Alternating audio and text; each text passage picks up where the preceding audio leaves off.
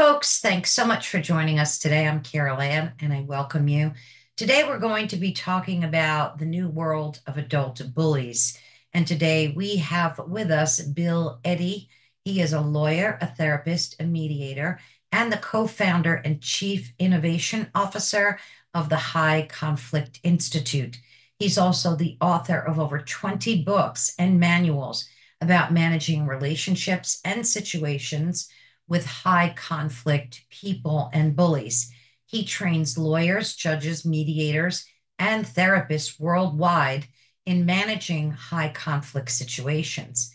Now he is writing books for everyone, including his latest, Our New World of Bullies, How to Spot Them, How to Stop Them. So we're going to be talking about that book today. There are so many interesting topics. We will discuss what bullying is. According to the American Psychological Association, they define it this way. Bullying is a form of aggressive behavior in which someone intentionally and repeatedly causes another person injury or discomfort. Bullying can take the form of physical contact, words, and more subtle actions. So today we're going to be discussing this topic in depth. I hope you enjoy it. Let's welcome Bill Eddy. Hi, everyone. Thank you so much for joining us today. As I explained in the intro, I have Bill Eddy with us today. He is from the High Conflict Institute. And I did give a brief intro to you, Bill, but if you can kind of tell folks who you are, and why we're here today, that would be brilliant. Sure. So my background first was as a licensed clinical social worker doing child and family counseling, but I liked mediating disputes and resolving conflicts and decided if I wanted to do a career with that I should go to law school. So I went to law school primarily to do mediation of disputes, but I practiced family law for 15 years in family court, plus mediating disputes and some of that as a counselor. And all put together, I got into this theme of high conflict personalities, where people go, why are people fighting about this or that or the other thing? And so I started developing kind of a theory of high conflict personalities and a set of skills to use to help manage their conflicts. Then I co-founded High Conflict Institute in 2008 with a business partner, Megan Hunter.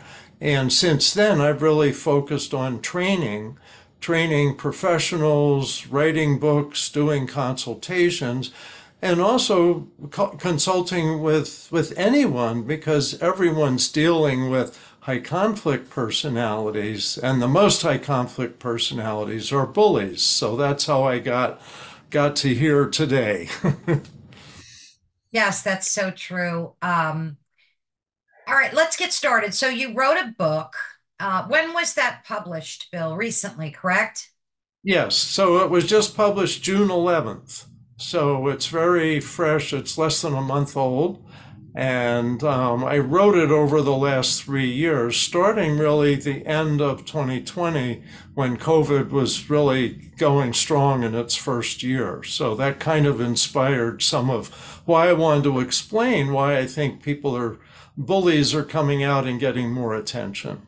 Yeah, yeah. And the name of your book is Our New World of Adult Bullies, How to Spot Them, How to Stop Them, correct? That's correct. Yes, that's Yeah, good. Sometimes it's hard to say how to spot them and how to stop them because it kind of rhymes, but it's a little different. But that's the yeah, goal, is to learn how to do that. absolutely. I read the book and I thought it was fantastic. It was full of so much insight. I was highlighting like crazy in there, trying to remember all the key points.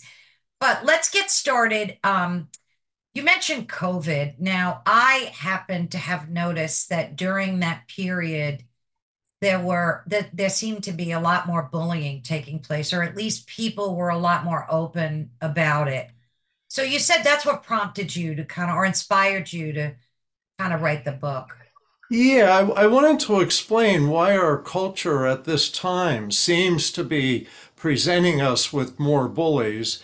and that people were losing their social skills. And so people are going to run into more bullies. And I wanted to prepare people for that and give them tips for how to manage those interactions so they don't make them worse. Because often people just escalate the situation when you really can calm it down. And so that was my goal in writing the book. Yeah, because social media was such a great platform for folks to be able to do that too. Yes, it's surprising, but social media is really a contributor in two ways, I think. One is it shows a lot of bullying and people react to that and bully each other online. But the other thing is bullies who used to be more isolated and kind of kept on the fringes of society, unless they behave better, now they're finding other bullies, and through social media, they're forming support groups to be as they are rather than to improve their behavior. And so that was a surprising thing I learned in writing the book is that bullies are finding each other and encouraging each other's bad behavior instead of good behavior like AA and NA and support groups you think of doing. Well, Right. there's support groups for bullying, and that's really kind of scary. Yeah, it sure sounds it. Do you think it was because a lack of or like people lost their social skills, or do you think it was just their innate personalities coming to surface? Well, I think mostly what we're seeing is people with bully personalities feeling freed up or unrestrained. And some of the research suggests that online that not everybody's becoming a bully or becoming more hostile, but the people who already are that way are feeling comfortable expressing themselves a lot more. Yeah. So, yeah, so their presence is more known, but most people, let's say 90% of people, still manage themselves pretty well. Mm. But the five to 10% like this, just let go of trying to manage themselves. And that's one of the big messages of the book is that bullies lack self-restraints. And so we have to take action to protect ourselves or to set limits on them. Now, in your book or in your bio, I forget where I read it, but the American Psychological Association defined bullying, and I read that to the folks so that they can kind of get a good idea. Can you give us your interpretation, or is it exactly the same? Well, there's several similar interpretations, and to me, it's basically when one person is acting in ways and speaking in ways that make another person quite uncomfortable, but also that there's a perceived power imbalance, so the person feels kind of trapped with that person's bullying behavior.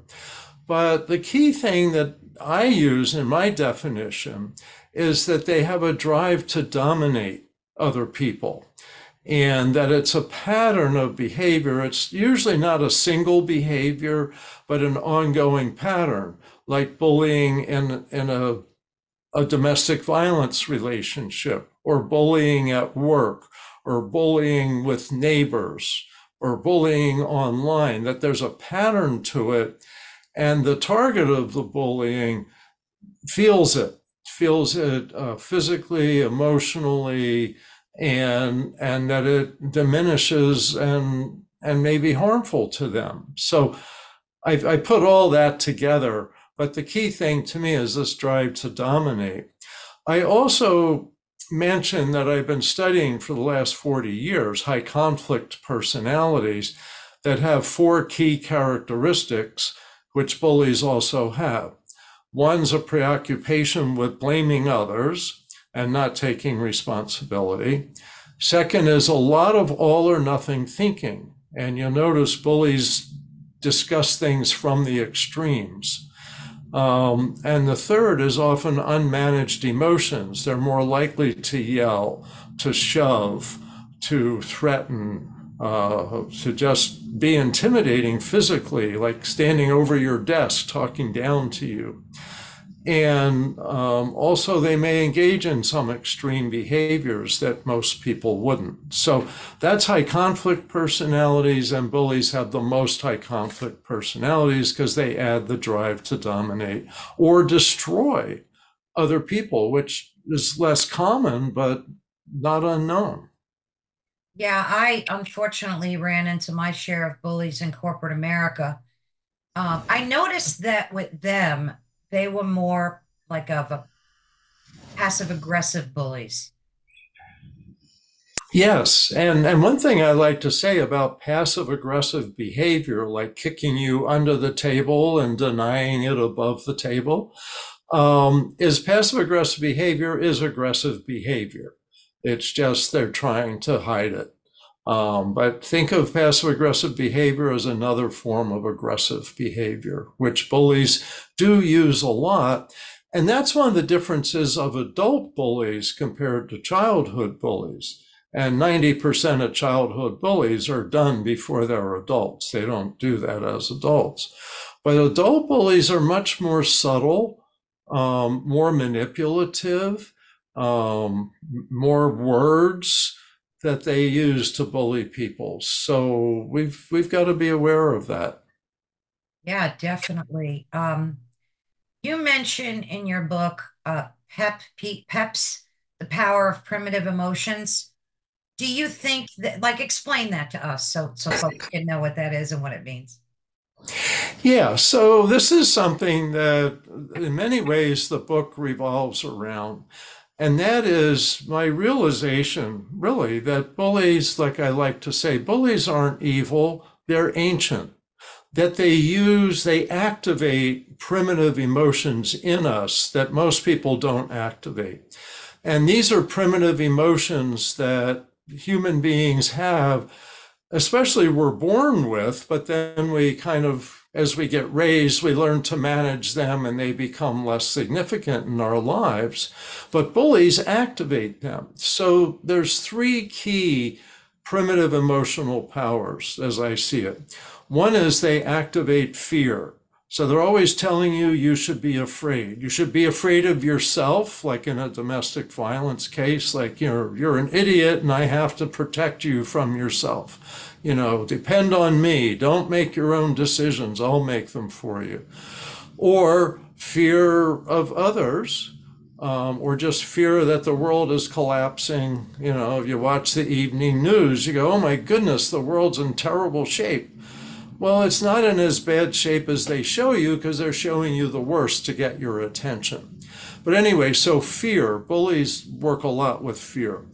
Also, rage. Rage is one of the primitive emotional systems that we're born with, kicking and screaming and all of that. But we learn to soften and manage that, most of us, in growing up. But you'll see bullies go into a rage. It's not unusual. And the third primitive emotion is what I call love loyalty, that the bully presents that they love you and they may love bomb you. They may just constantly, oh, you're so incredible. Oh, I love you so much. Blah, blah, blah, blah, blah. But what they really want is for you to be loyal to them. So it's love, loyalty. It's really they want you to be loyal so they can do whatever they want to you. And we see that in relationships, in the workplace, we see that in politics, international relations, that these same patterns of activating primitive emotional power is often how they take control of people. We hear a lot about, and especially the past few years, everyone seems to be a narcissist. It's all over the internet. There's thousands of videos.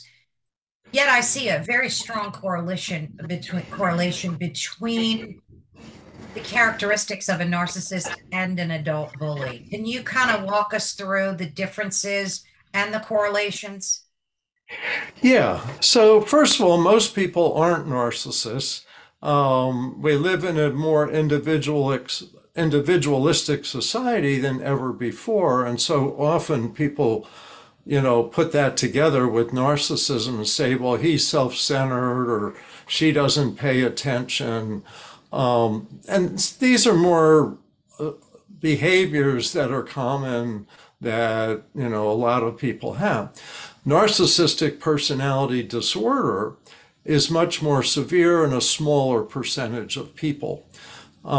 This people say like 2% to 6% of the adult population may have this, and that involves putting people down. It involves being mean, humiliating people, stepping on people to get ahead. And so there are a percent of people, especially in the workplace, that we see that may have narcissistic personality disorder, which means it's dysfunctional. It gets in the way, actually, of them having friends and having lasting success. So it's a disorder. Now, with bullies, so I think bullies overlap with narcissistic personalities, with antisocial personalities, which I'll briefly explain, and borderline personalities, which I'll briefly explain.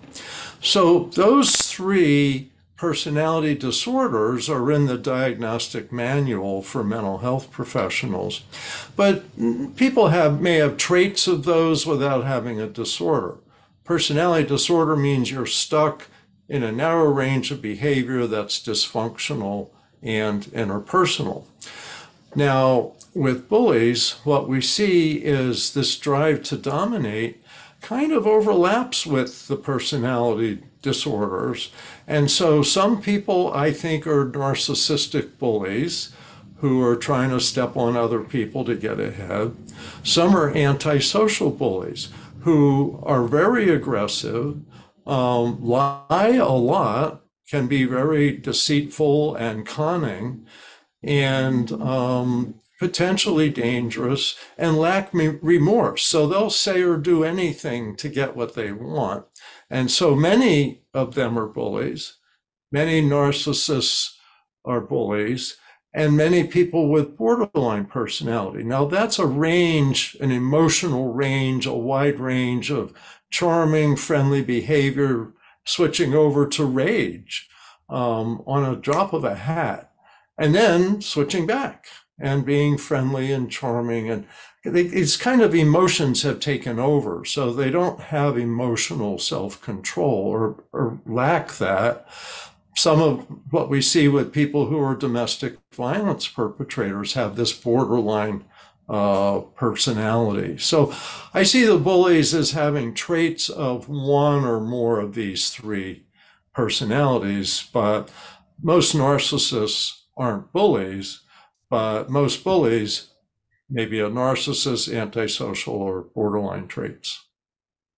One thing I've noticed is that with some adult bullies, they seem to hone in on specific targets, specific people, because I've seen them be nice and charming and wonderful to like certain people, and then other people, they bully the heck out of them. What's up with that? I think they really want to dominate somebody or somebodies, and it isn't necessarily just one person. And sometimes in the workplace, you see this behavior, you go, okay, they're doing that to other people too. I'm going to find those other people, and then we're going to set some limits here. But because they can be very charming, they often start out charming, and they may always be charming to people in power because that helps them get away with what they're doing to the people that don't have power. So I think of them as like kicking down and kissing up in an organization. And that makes it hard sometimes to fire bullies or to set limits on them because the people above them think, oh, he's wonderful. He brings in a lot of business and he's just so charming and friendly and wonderful. And there's like 10 people that work for this person that go, why do they keep this guy? He's terrible to us. He terrorizes us. He yells at us. He does all these things.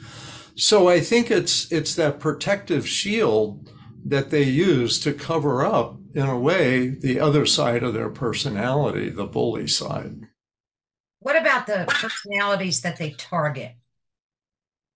Well, but this is interesting because I really think they don't target specific personalities, that they target everybody, but they see how people respond. Hmm. And so people with a passive response are more likely to have repeat bullying then.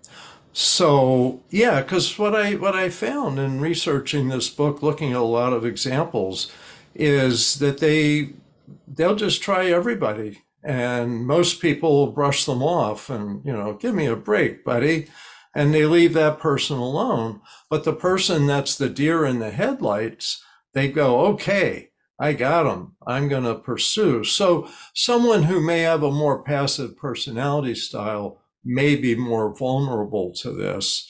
But I like to say, even in the book, regardless of your personality style, you can set limits and impose consequences as soon as you realize you're going to need to do that.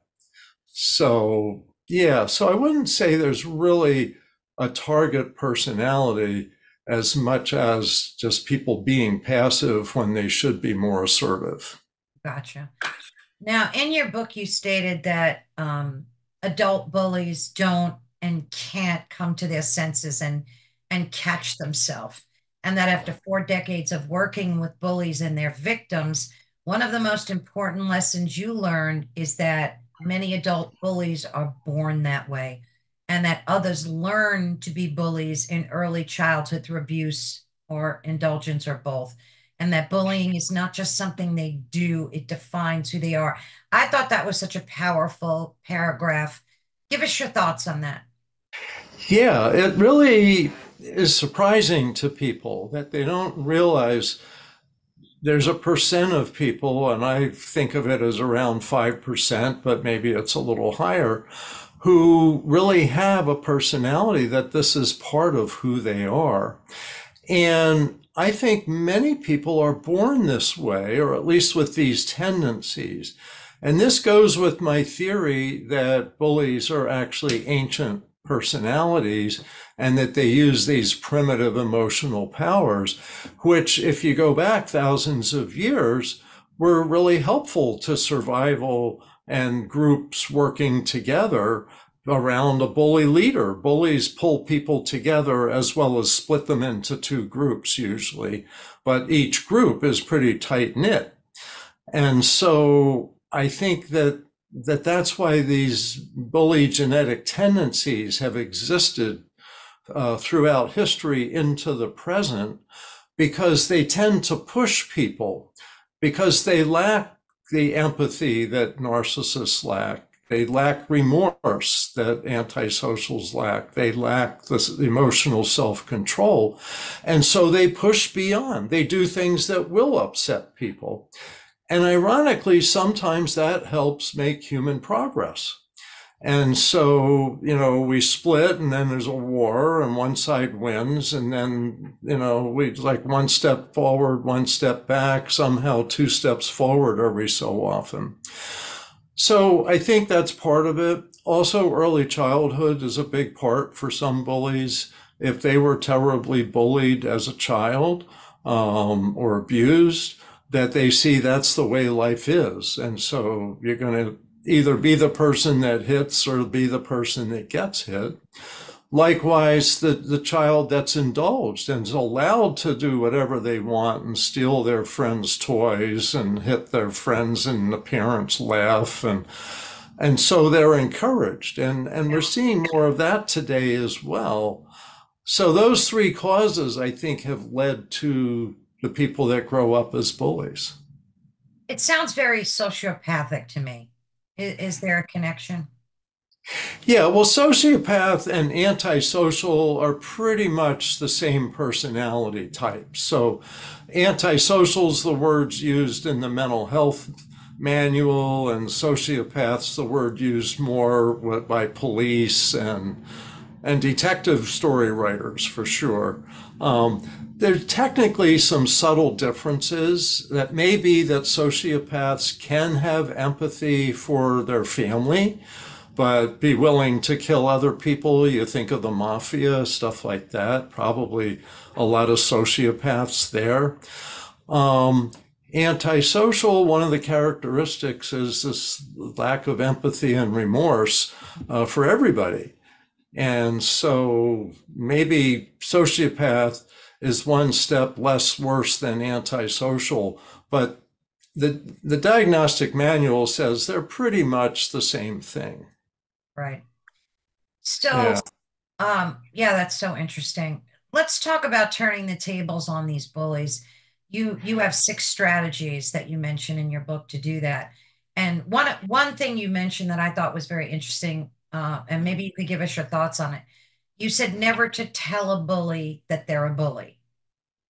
Is that right? And why? Right. So the six strategies, the first is recognize you're dealing with a bully. And when you recognize that, there's some things you don't want to do. First of all, you don't want to overreact and start being just like they are, or you look like a bully too. But you don't want to tell them you think they're a bully because bullies are very defensive. And if you say you're a bully, they're going to get angry at that. They say, no, I'm not. You're the bully. And I've had that in cases where I've dealt with bullies. And in early years, I'd say, oh, well, you're a bully. You need to cut it out. Nobody likes you because you're a bully. I'm just trying to help you here. And they go, you called me a bully. How dare you? And so I learned, don't do that. Focus on what to do now. That's more important. You can't try to really give them insight into themselves. And I list in the book, I take a list of high conflict personalities and 40 predictable behaviors.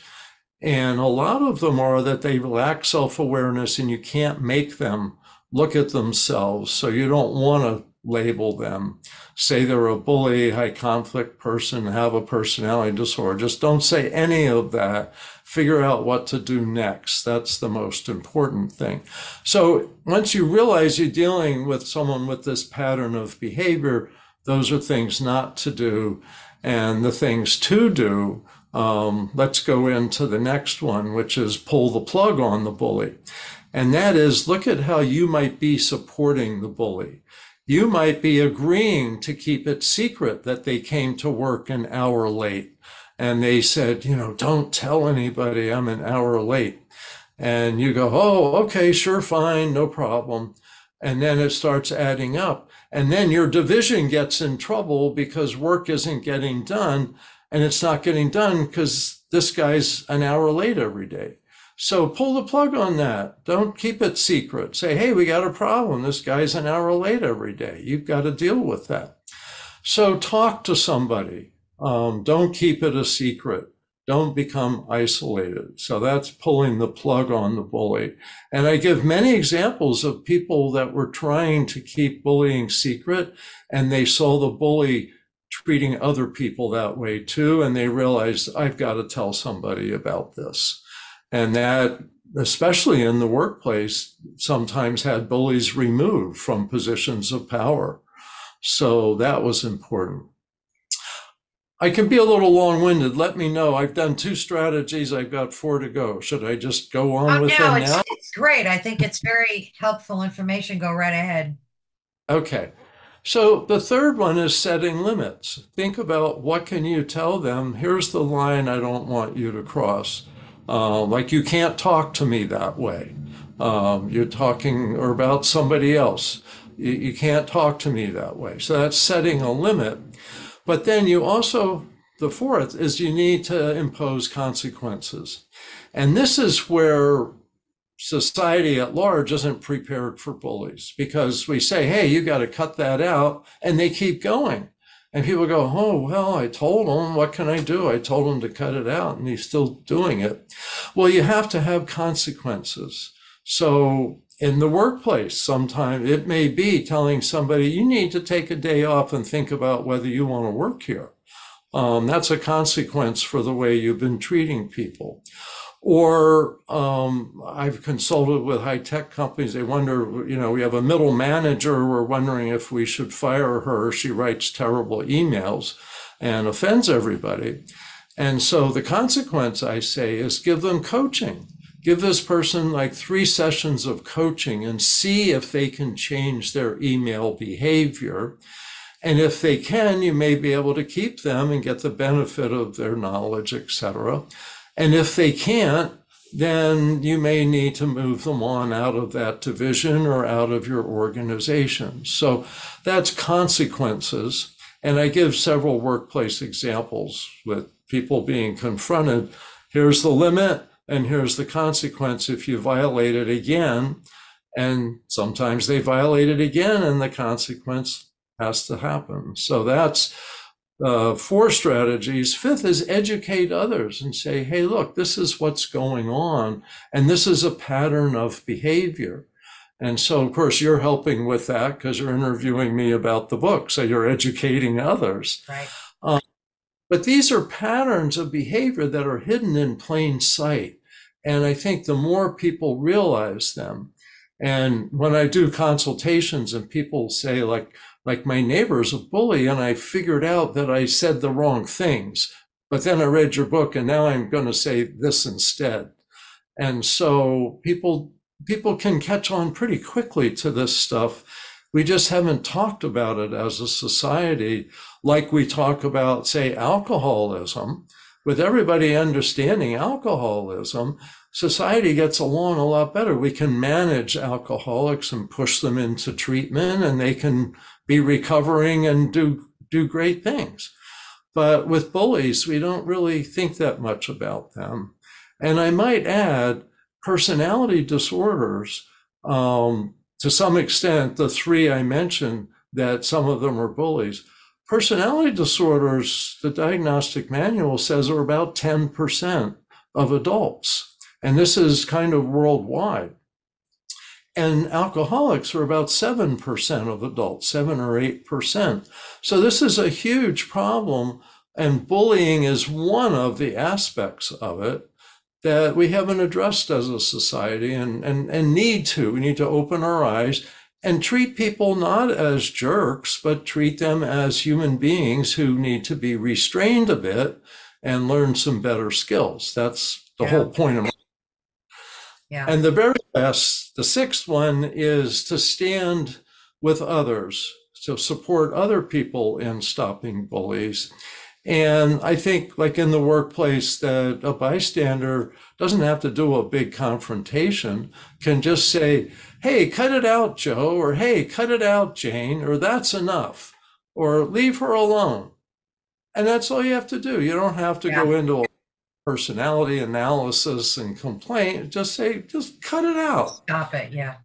And bullies often stop when they see bystanders not tolerating what they're doing.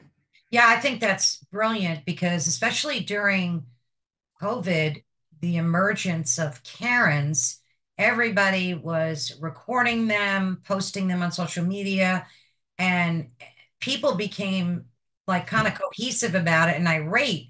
And then all of a sudden, you don't see the Karens as much anymore or videos of them. Yeah.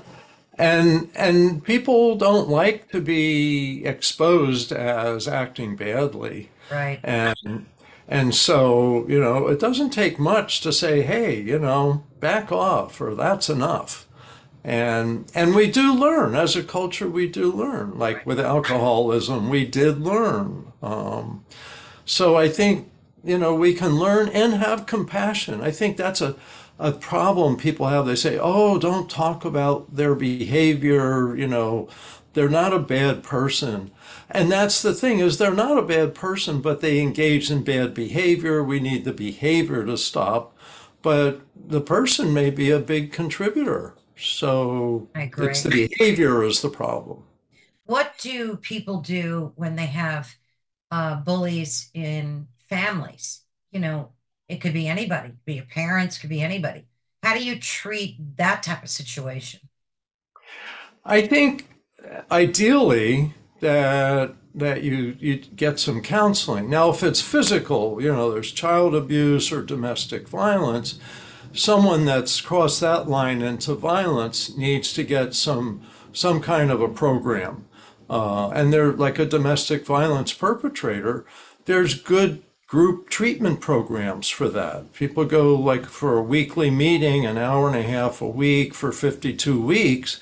A lot of them stop being physically abusive and actually learn to have some empathy for their partner and their children. It's like Alcoholics Anonymous and stuff. People learn good skills for life. Mm. And so some kind of treatment. Same with child abuse. There's good treatment for physical child abuse.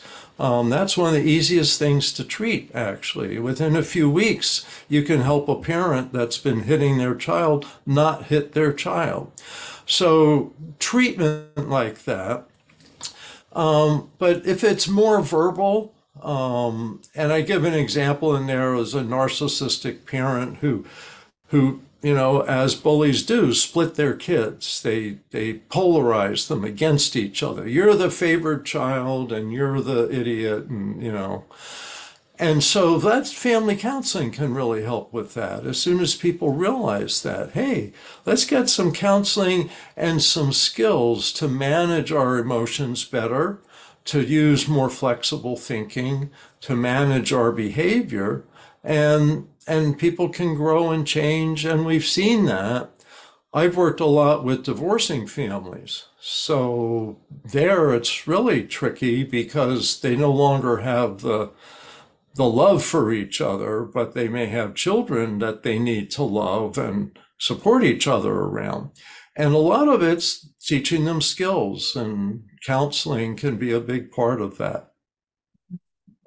So, is it okay to say to a bully something like, um, you're like in the moment when they're bullying you, like you're making me feel uncomfortable. I don't like bullying behavior. Can you mention that to them, or is that just not a good idea as well? I think you can say exactly what you did without the word bullying. Hmm. Is I don't like the way I don't feel comfortable with the way you're treating me, with your behavior towards me. And if you keep doing this, I'm going to have to walk away, and end this situation, end this conversation, and not solve the problem you wanted me to help you with. So don't treat me that way, or don't use that behavior with me. I think that's the better way. Because once you say they're bullying, then you trigger their defensiveness. And ironically, bullies have a very thin skin. They Oh, can yeah, dish it out, but they can't take it. right. And that's like the narcissistic overlap.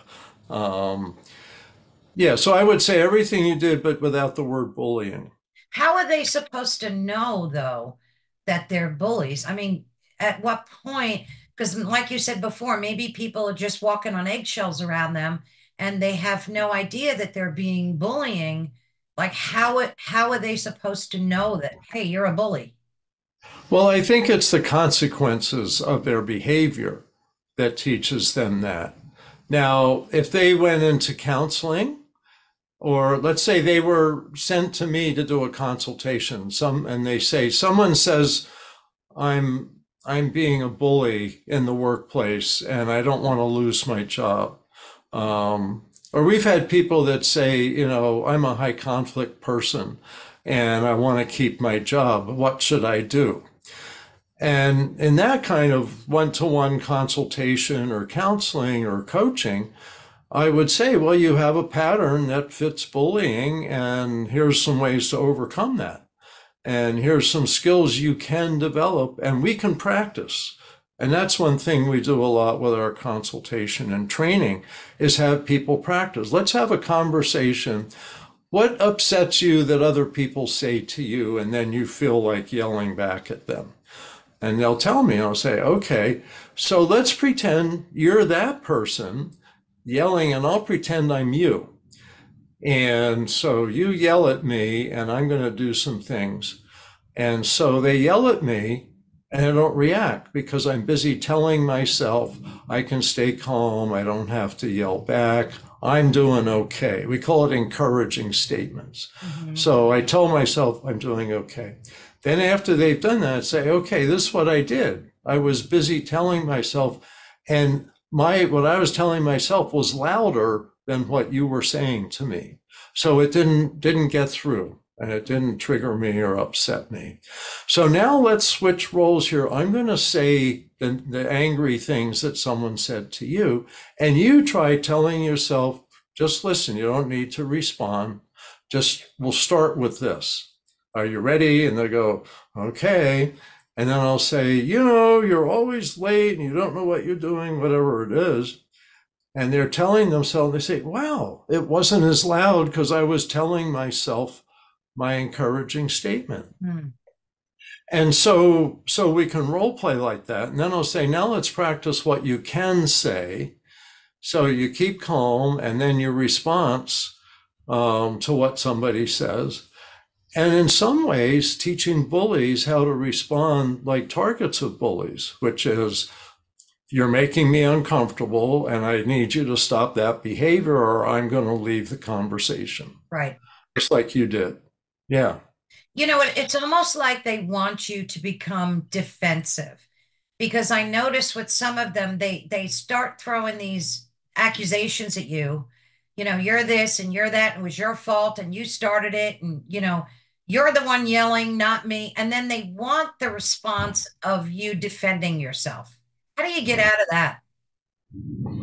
I think you don't get sucked in. In other words, don't defend yourself.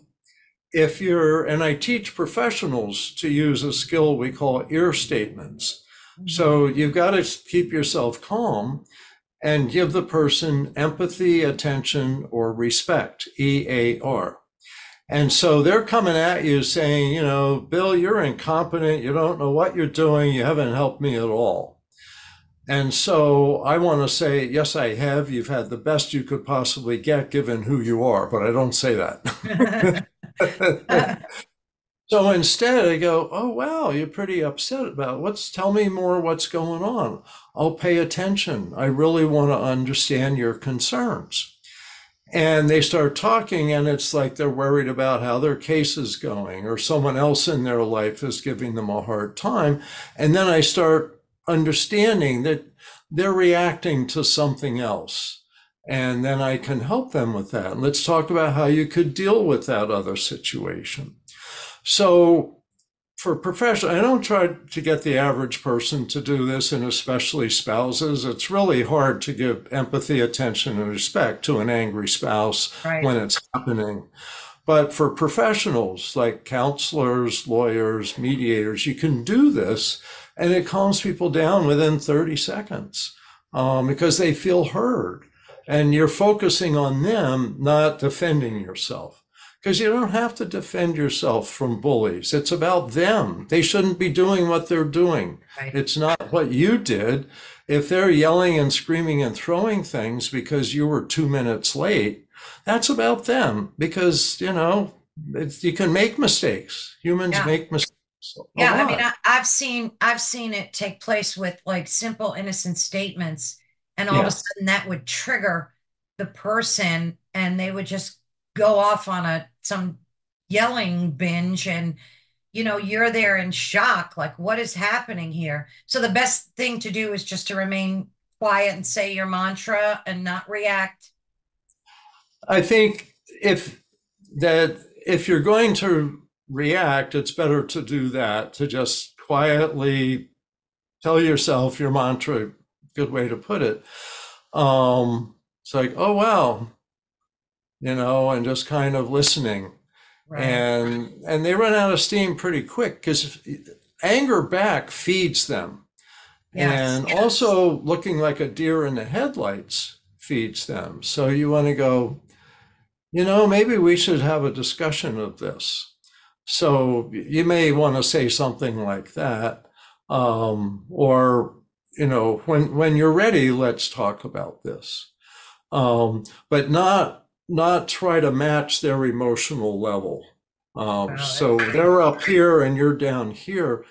There's a thing I learned years ago that really fits this, and that's about mirror neurons, that we tend to mirror each other's behavior.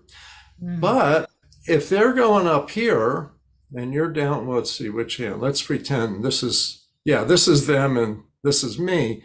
They're up here And I stay calm and give them an ear statement. Say, wow, you're really upset. This seems like something for us to talk about. Mm. They calm down. They mirror my response. They mirror my emotions. So by staying calm and engaged, don't, disengage. You can look interested. Um, they often will mirror you. So you might say something if they're going off, like, hey, there's something we can talk about when you're ready. Mm. And then just kind of listen and sit there and remind yourself it's not about me. That's my favorite one. That's Some people great. like that. Other people have, like in divorce, they'll say, I am a good mother, because their co-parent is saying you're a terrible mother. And I'm a good mother's louder than you're a terrible mother. And that helps them not react. Yeah, that's great. It's so interesting. When I read your book, it really made me wonder why we don't talk about this more. Like this should really be front and center. And when you said 10% of the population, I thought that number would be way higher. I don't know. The overlap, because I don't have numbers on high conflict personalities or bullies, but we do have numbers on the personality disorders. And the three I mentioned, antisocial, narcissistic, and borderline, are Mm. part of cluster B personality disorders in the diagnostic manual. Histrionic is the other one, and they're more dramatic than bullies. So generally, I don't see them as Could that. we talk about that? Because I have experienced histrionic behavior. So, like, let's Yeah. explain to folks what that is so they can identify that. Okay. Let me just finish and just say Yep. those four together are considered 4.5% of the adult population. And so I say bullies may be around 5%. That's where I get that number. But they could be as much as 10 people that just have traits of those. But yeah, so histrionic personality is very dramatic, very emotional, and draws attention to themselves. And the best example I think of is the guy in the TV show The Office. My business partner Megan likes that show, and she said he's a classic histrionic guy. And it could be a guy. People think of women as being histrionic, but men can be histrionic too. But it's dramatic, it's exaggerated. Things, oh my goodness, this is terrible, when it's just a problem to solve. And so they're very exaggerated. And I think of like histrionic clients I've had as like pincushions, is everything hurts. Oh no, oh no, oh no. And they're constantly reacting, and life is just hard because they're so emotional with everything. And so trying to help them learn to be calm and things they can tell themselves is really important. But yeah, so that's a general picture. And they Yeah. say that that's one of the personalities in this cluster B, that's dramatic, emotional, erratic. Um, but I don't see them as much as bullies, but I see them as distracting and can be quite difficult, especially in families. Oh, yes, most definitely. So tell us what exactly do you do at the High Conflict Institute? What do you offer, folks?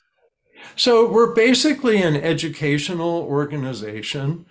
Um, and what we do a combination of things. So the biggest thing we do is train professionals. And so we're in our 16th year now, and I do about 60 trainings or presentations a year. I may speak to a group, like last week, I spoke to federal mediators who deal with a lot of labor management disputes for big companies, some government disputes, etc. And there's about 1,000 people I presented to for an hour. And I taught them two particular skills to use in mediating disputes when high conflict people are there, which includes bullies. Then I also train people, like I train counselors to work with people going through divorce, high conflict divorce. So I have a 12-hour training program that I have them practice counseling sessions like role playing, and then we discuss them and I give them tips and they practice some more. And we do a lot of this on Zoom. So we've got the breakout rooms and there's three people, maybe one's from Idaho and one's from Canada and one's from Australia, and they're doing a role play family counseling session. So we do training like 12-hour trainings. We do 1 hour presentations. I speak to a lot of lawyers conferences. So there may be a statewide conference and I'll speak to them for 6 hours. I'm doing more and more judges trainings now because they often see the high conflict people. They're in legal disputes and people are really upset with each other. And they want to calm the conflict because they know it's not going to go away just because the judge made a decision. Then we do coaching. We have coaches with High Conflict Institute, and we've also trained maybe 300 coaches with workplace coaching and divorce coaching. Those are the two most high conflict areas. Then we have books. I have what I call compulsive writing disorder. I write like a book a year, but I love it, and it's a way of teaching for me. Um, and then consultation. So people will come to us with any type of dispute like this, and I'll give them a consultation, like a neighbor dispute. How do I deal with my neighbor who's doing, you know, like they've rerouted their drainage runoff so it floods my backyard, or the dog never goes to sleep and barks in the yard, or things like that, as well as a lot of workplace disputes. And of course, we do workplace training, but consultations. So my life right now is the speaking, training, the consultation, and the writing. And we have a few other speakers and a few coaches, like I said. But we're basically an educational organization. So, like, we don't represent clients in legal disputes, and we don't provide family counseling. We train counselors and have a list, and then other people pick from that list. So, yeah, that's what we do. Education is our thing.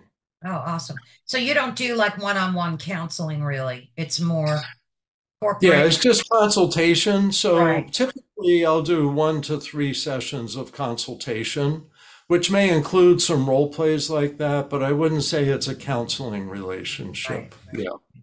Yeah, I did that for 12 years in the 1980s before I became a lawyer, and throughout I did mediation. But yeah, so we encourage people to use our lists to find counselors in their state, and we have a lot of people, not in every state, but a lot of states. So these counselors, um, they're like one of their specialties is maybe dealing with this topic. Is that or can Right. In other words, they have their counseling practice, but they also may do high conflict divorce oh, counseling. gotcha. Gotcha. And so, yeah, we developed a method for that. We call it New Ways for Families. So we train them in New Ways for Families, and then they add that to their list of services. And somebody's looking in their state for a counselor that does this. They look on our list, say, "Oh, okay, I'm going to call that person." And so, yeah, it kind of runs itself. So we train people, and then they're out there Nice. doing Spreading the their own word. work. Yeah. Yeah. So before you go, and I appreciate the hour that you spent with us, I wanted to just get your take on during the past 4 years, a lot of voices have been silenced, and many of them have been bullies. Whether they're being censored on X or Facebook, whatever the platform. What's your take on that personally? Do you think that we should delete these comments that bullies are leaving, Or does that go against our First Amendment speech rights? Like, what's your take on the whole thing? My my approach is that the biggest thing we have to do is develop personal skills at what to pay attention to and what to screen out. I don't see government really doing a good job of protecting us from other people's awful speech. People used to protect each other from that, families, communities. So and so's a bully, don't listen to him. But now, you're going to run into them. You're reading something interesting, and suddenly there's a bully comment. So my goal is to help people be able to screen that out. And so individual skills is really my whole approach to this. I do think that the social media companies need to do better moderation. I know our own website, so we get comments on our website, but we moderate that. And if someone says, you people are idiots and don't know what you're talking about, we're not going to post that. It's not necessary. It's not a contributing thing. If somebody says you should add this to your work, or you've been omitting an important topic, or the way you talk about a certain topic makes me uncomfortable, I wish you would use this word instead of that word. Sure, we take Yeah, criticism, but absolutely. we don't take bullying. And it's people learning where to find that line. I really Um, like that approach. So you're letting companies and people self-censor or censor their own platform rather than have the government do it for us. yeah, that moderated, and there's some good ones, that really put a lot of energy into moderating discussions. Within companies, there's a lot of that happening, and employees feel comfortable giving each other feedback, criticizing certain policies and procedures because they're being listened to in a safe environment. Right, And that's, the goal isn't to make everybody paranoid and scared. right, And right. free for all does that. The wild west of the internet, to some extent, has made everybody scared. Yeah. But I think you can find safe spaces and focus on them. And, when people don't get attention for being bullies, they're not going to bully as much. Right. So I think to me, that's the way to do it. And just let people know, look, that's bullying. Don't pay attention to that. That's not helpful. I really like that. So, of course, I'll have the links to your website and your book in the description of this video, as well as running across the screen for folks. And if they leave any comments in the chat, I'm sure maybe once in a while you can pop back in and answer them. As time goes by, people like to ask questions. Hmm. Yeah, if there's a way to send me Oh, I that, could do that. Absolutely, absolutely. yeah, So, what are yeah. you If I working? could, the easiest for me is you send me an email and say, here's a couple questions people Okay, have, that and I'll works. send an email back that answers them. No, I love answering questions. Brilliant, brilliant. So what are you in closing, what are you working on now? What are you working on in the future? Anything exciting going on? Well, I'm promoting this book and educating people about it, and I've had over 30 interviews, including some TV and radio Wow. stations and such. So I'm trying to do education around this book. I'm also doing three 4 session classes this fall on bullies dynamics in families, bully dynamics in the workplace, bully dynamics in communities, and how to deal with those. And those are listed on our website. So starting to do more classes around bullying. Otherwise, pretty much continuing on giving the trainings and presentations as requests come in. But I think expanding into this bullying area is going to be an important part of my work in the future because people can relate to the concept of bullying, whereas like high conflict personalities is more of something that lawyers and therapists and professionals deal with. But Right. I want to reach everybody because I think everybody could use the skills to manage these situations, and everybody needs to feel safer and know what to do Absolutely. emotionally to feel okay in And that's what I today's. really like about your book. You arm people with, very powerful tools so that they can kind of do it themselves. Thank you so much, Bill. It was a pleasure speaking with you. And I think this is a topic, like I said before, that we need to really get out there, and I'll do my best to help that. Well, thank you, Carol Ann, for all you're doing, and I really appreciated the interview. You're very comfortable and warm and encouraging, which is what people need to deal with bullies and all of this. Thank So you so thank much. you so much. Oh, and I hope we can touch base again moving forward because there's so many questions that, we left unanswered. But I hope everybody grabs a copy of your book because I know they're going to love it as much as I did. Thank you so much. Thank you, Bill. Bye bye.